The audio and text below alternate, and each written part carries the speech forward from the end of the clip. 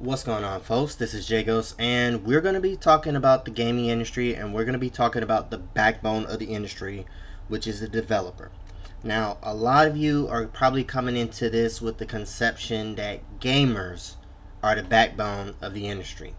And unfortunately, that's not. We're the financial backbone of the industry, far more than the publishers who don't sit here and invest into the industry. But the backbone of the industry is someone sitting here deciding to make work, do something different, and make a video game, no matter what kind of game that you play. AAA industry, indie industry, you even have Loot Gamer that is showing that there is a market for, adult games in some way, shape, or form. The fact of the matter is, and I'll sit here and contest this with anybody that's listening, the main thing you have to sit here and look into is the developer. The developer is the backbone of the gaming industry. They sit here, they produce all these games, they translate all of these ideas into various different avenues and resources for people to sit here and enjoy in some way, shape, or form or capacity. We have a number of developers that have done a number of works in all sorts of things. Right now, one of the biggest games that I play is Soda Pop Dungeon, which is uniquely made by a developer, not a gamer. Gamers are good for critique, they're good for criticism, they're good for understanding what is going on, or sitting here and going left, right, or whatever. But someone has to always take various ideas in the real world, translate them into a video game. That's why I sit here and contend that developers are the backbone of the gaming industry. Now, what I'm going to sit here and say and talk about is the fact that with developers, they have a number of challenges, a number of things that go on with them that make it very difficult for anybody to sit here and really understand all of the things in front of them. The main thing that I've seen is that there is a difference between AAA industry developers as well as indie developers that sits here and doesn't get translated all that often with regard to the type of infrastructure that developers are in or anything like that. We'll start with the AAA. And I know a lot more about EA as well as Capcom being traditional gaming industry places, and I'm going to compare those to, say, Valve, which is more unconventional. AAA is mainly about getting a profit and then that profit being translated into work for the developers to sit here and create in some way, shape, or form. What I mean by this is EA does not create a game.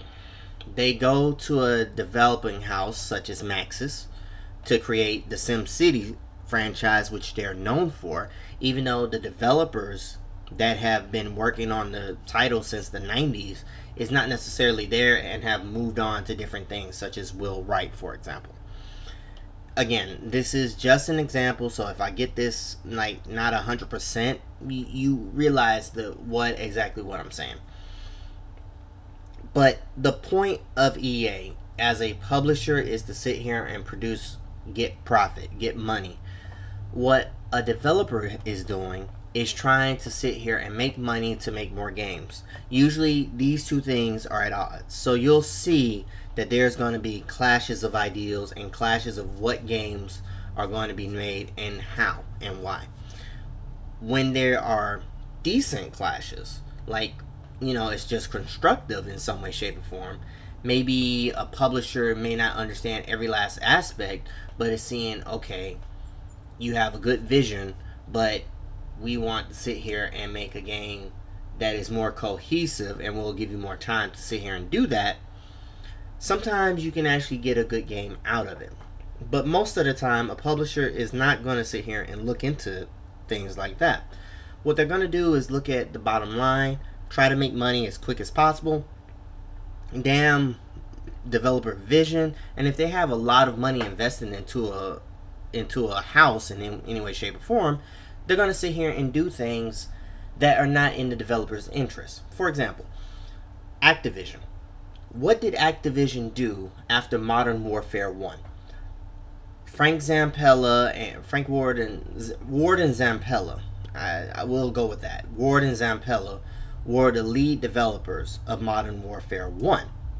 But they passed all their milestones on Modern Warfare 1. It was a very, very strongly strongly well-received game. And the fact of the matter is, Bobby Kotick, knowing that he had to pay money out in bonuses, he decided to sit here and go after them, saying that they were spying on the enemy. This kind of pushed them more towards EA than they probably would have gone. And there is a very, very antagonistic relationship between the publishers and developers that can be shown in that type of relationship. The developer was doing everything that they were promised and supported, but unfortunately, as can be seen, the one that ended up losing out was the working developers that basically lost out on the bonuses as well as the resources that they had to create the newest Modern Warfare. Now, as of now, Bobby Kotick is no longer with Activision, but he's made plenty of money in doing these types of underhanded things. If you look at one of my older videos, I actually go more into Activision's history as well as how their history is entangled with Warner Brothers, where they have some CEOs that come from a movie or other type of background because they have a similar structure themselves. I'd recommend that you all look into that video. I do a much more formal argument, had a script and everything, but this is just more informal work, so you don't have to take this as gospel truth in any way, shape, or form. The main thing that I want to sit here and stress, if you're looking into the developer, you have to look into the AAA and see that the developers are kind of fighting each other in which publishing house that they want to be. Now, this comes out to they get more wages by being in better companies that sit here and appeal to them more. Right now, if you look at different developers, they have different reputations. EA may have a horrible reputation with everything but sports, but they're still a decent developer of certain titles, as well as they're trying to sit here and build up their diversity brands, such as the Mirror's Edge, which is pretty horrible because nobody is liking the first person parkour titles as much because of different reasons, far more than just Anita Sarkeesian. It's just this game concept is not fully thought out, and they're just trying to sit here and appeal to people's fancy and fantasy about something that they didn't necessarily want before, but they're getting it now when the market has changed entirely, especially with VR and everything else.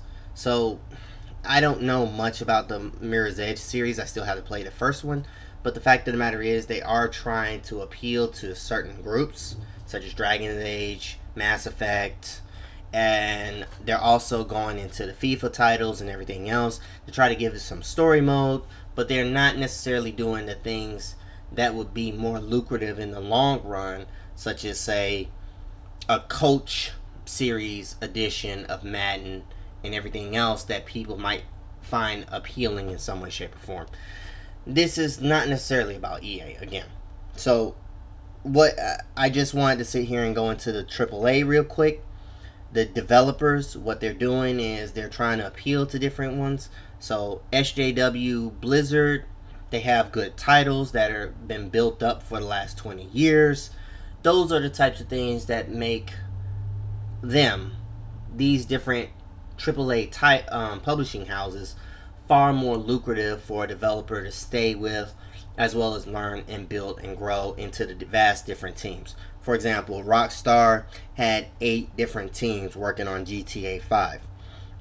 And they're doing rather well, and it's a pretty stable type of company because they own a lot more of their own resources versus EA that is more profit driven. So there is less work and more stress on the developer to sit here and constantly churn out games.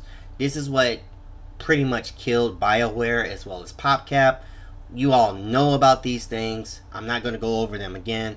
I've gone over them in the past. I've sat here and talked about the SimCity fiasco, so we'll move on from there. Now, another way that developers can organize is by organizing themselves. If you've ever heard of the Valve Handbook, I recommend looking into it. It's not necessarily working as well as it used to, but it is something that is kind of a model that says workers can sit here and organize and decide what they want to develop and what they want to work on. You have things such as IceFrog, who is basically helping and creating most of the Dota 2 content, which keeps them pretty lucrative and pretty entertained and fashioned with what they like, what they don't like.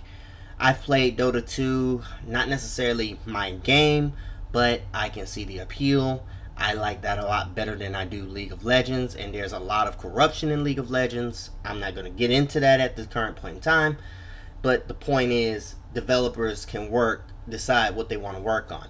Now, this is coming up right now as Valve is coming into this idea of most of their people have decided to work on the VR machine or whatever they have in terms of VR, and I'll have the links in the underbar. But the point here is the developers can decide with the resources of Valve that they want to work on what they want to work on. So they have various different teams that work on, say, the Steam sales, various different teams that work on the publishing, the studios, and everything else. They still don't have a dedicated team to customer service, which really sucks, but you can see that there are some strengths to it where they decide what's best for them. Is less stressful. They get to do a lot of work, and for the most part, they're making about as much money in billions of dollars as EA. So don't say that developers can't sit here and do their own thing. Now, this takes me into the indie realm, which is far different nowadays, because most people still need some type of publishing house to really sit here and appeal to the mass markets. What has come up is the Origin system, Steam, Despera, you have itch.io, you have the Game Jam, Game Jolt, I believe. You have also GOG. I mean, you have different choices, but it's really, if you want to look into it, there are digital monopolies that have formed. The biggest ones happen to be Origin as well as Steam, but you can also opt out of those and be an indie developer of the type that goes into pixelated games and many other things. Now, this is specifically for the PC market because that's the one that I know the most. In terms of the consoles, you have to go with PS4 as well as Xbox One. And the reason being, they have different arcade modes, but I don't know anything about them, so I can't comment on them. So the developer market of developers is usually for the smaller, more amateurish crowd. You won't get a Supergiant Games. Now, and remember, Supergiant Games is made up of 9 former EA employees. They had the experience, and then they decided to sit here and move in and make their own little titles when they already had a lot of funds and resources to put into these types of things. What you're looking at is when you're an indie developer in any way, shape, or form, you have to sit here and market your ass off. You have to make a really good game. And if you're going to make a good game, you have to appeal to the public while sitting here and deciding where you want to sit here and furnish it. Gone are really the days of the Cave Story, which was one guy making 5 years of development. You don't have as many people sitting here and talking about those types of developments. They still happen, but it's rarer and rarer because of the ease of use and the vast swaths of land that have been owned by, say, a Steam or Game or a GOG or whatever. Even the humble indie bundle, nowadays it's not quite the same thing that it used to be. So my point here is if you're going to look into the developing industry, you have to take these considerations into mind. When you look into the big guys, the AAAs, and you're looking into the developers, you have to sit here and make that distinction from the indie developers who have different challenges that they face no matter which industry that you're talking about. Especially in the gaming industry, you have to look at them very different. You have to look at their conflicts and struggles, because they're going to be very different for what you need to sit here and talk about. This is something that a lot of journalists tend to miss, particularly what is going on in regards to the gaming industry. Now, when I make my formal argument, I'll go into this much more, but this is just, again, a main overview, so that way you can see it and make your own decisions how you want to cover these types of industry standards. And hopefully this can sit here and try to improve the gaming industry by diagnosing that developers are the backbone of the industry and exactly why.